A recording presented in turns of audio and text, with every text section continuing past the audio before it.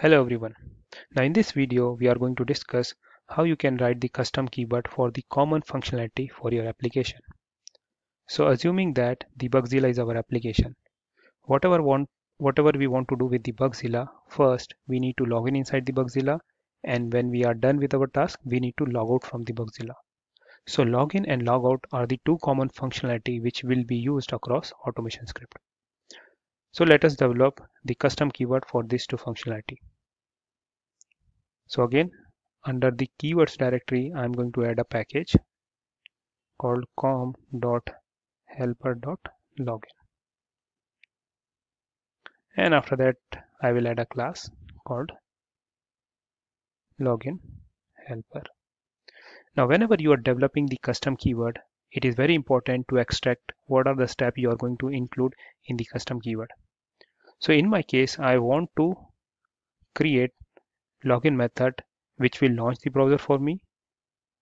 Then open the Bugzilla application inside it, navigate to the login page. After providing the username password, click on login button. So this will be the step for my custom keyword login. So the steps for that: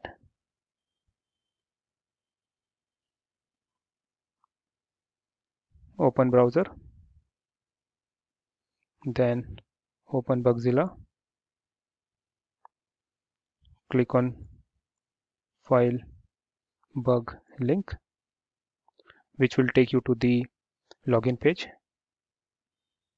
Provide username and password, and then click on login.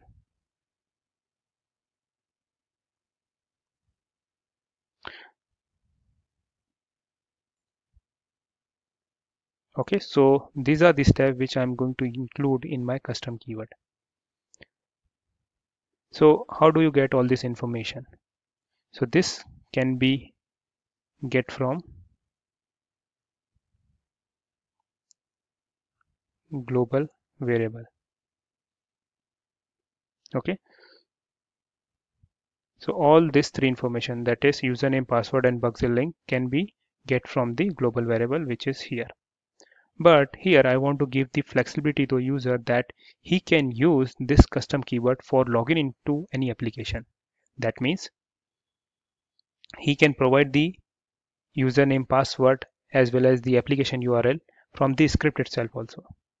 So here I'm going to develop two custom keyword. The first one will read the value from global variable,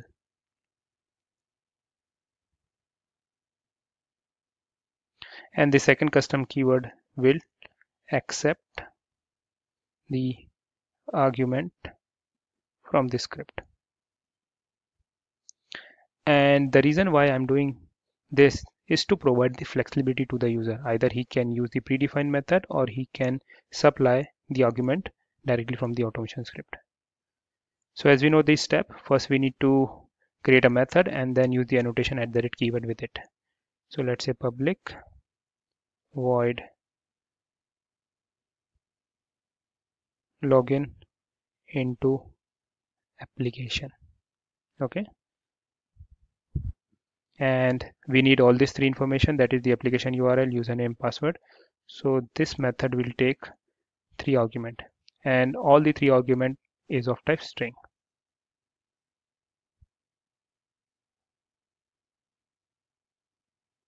So string application URL, then string user name, comma, string password. Okay, so first of all we need to open the browser. So web UI dot open browser, and here I'm going to supply the application URL.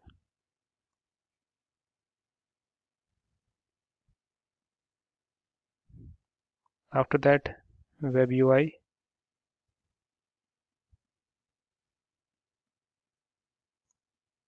dot wait for page load, and this will be from global variable dot timeout.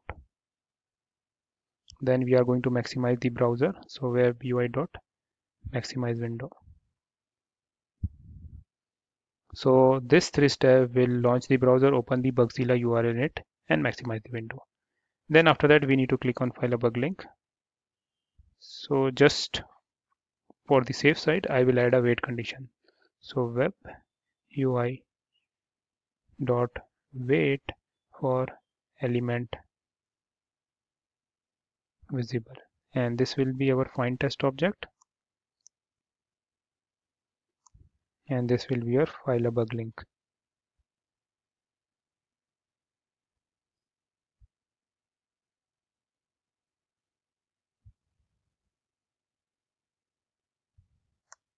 Okay, and global variable dot timeout.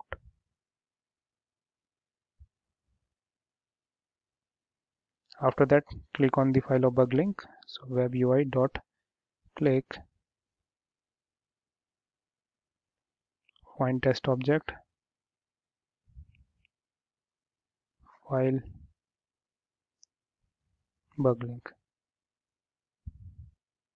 Then after that, when we click on file a bug link, this will take you to the login page. So I'm going to put a wait condition on login button. So web UI dot wait for element visible, find test object, login button, global variable dot timeout. Then provide the username password. So web UI dot send keys, find test object,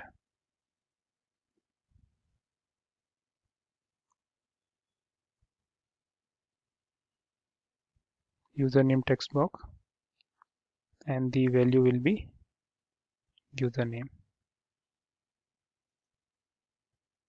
Similarly for the password,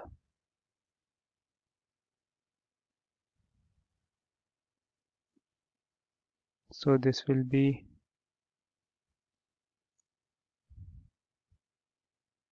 password text box,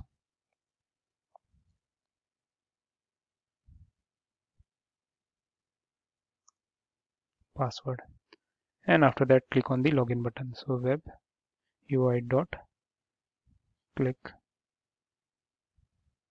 find test object, login button. Okay, and just provide a delay of 1 second. Okay, so after that we need to use the annotation @ keyword with this. So this is done, and I'm going to create one more overloaded method where I'm going to read all this configuration from the global variable. So here you can create one more method, public void log into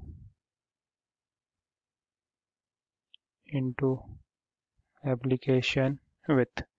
So instead of creating the overload method, I'm just creating a new one where user does not need to provide any argument. Everything will be taken from the global variable. So inside which I'm going to call the same method, and here I will supply the value. So this will be global variable dot application URL, comma global variable dot username, comma global variable dot password. So if user want to use its own username and password, he can use this method, and if the user want to read the value from the global variable, then the user can use this method. And I'm going to use the annotation @ keyword. Okay, now similarly I will do for the logout. So there is one method I'm going to create, public void logout from application. Okay, so once you log in inside the Bugzilla and you do a logout, so again you come back to the home page. So here I will put a if condition, or maybe I can directly use the logout. So that is logout test object. So web UI dot wait. Just as a part of defensive coding, I'm putting a wait that in case the logout button is not yet appear, it can wait for that logout button before clicking it. Wait for element visible, find test object, and this will be your logout. Global variable dot timeout. And after that, click on the logout button. Find test object, logout button. And I will wait for the home page. So web UI dot wait for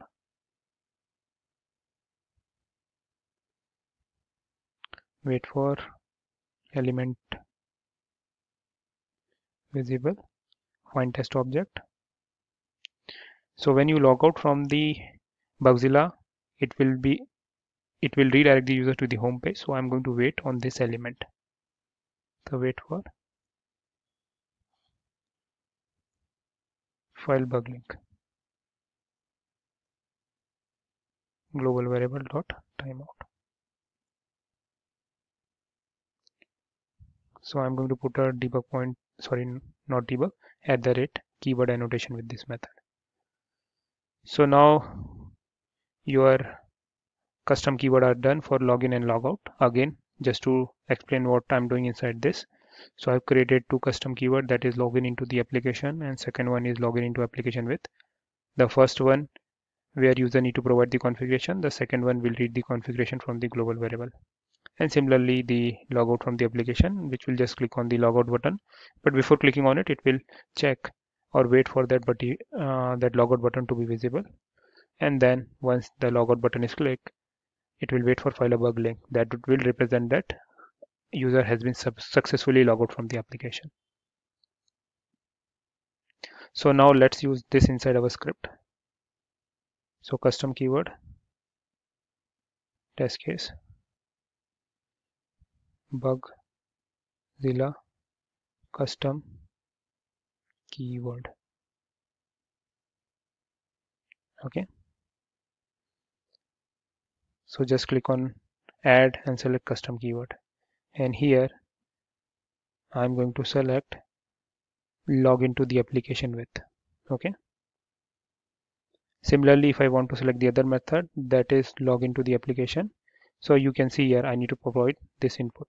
So just double click on it and provide the required value. Okay.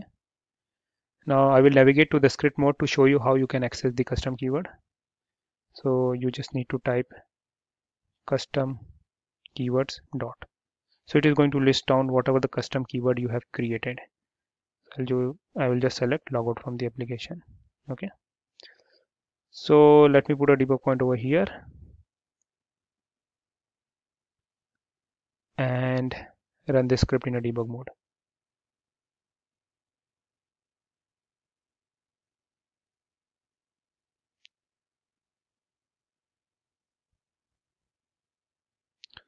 So it has hit the debug point.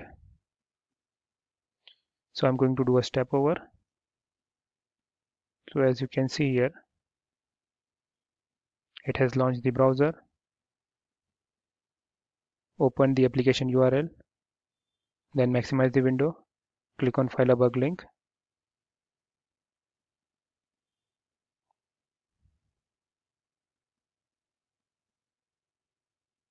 Okay, let me check. Oh, I have used the wrong web element. So let me kill this session.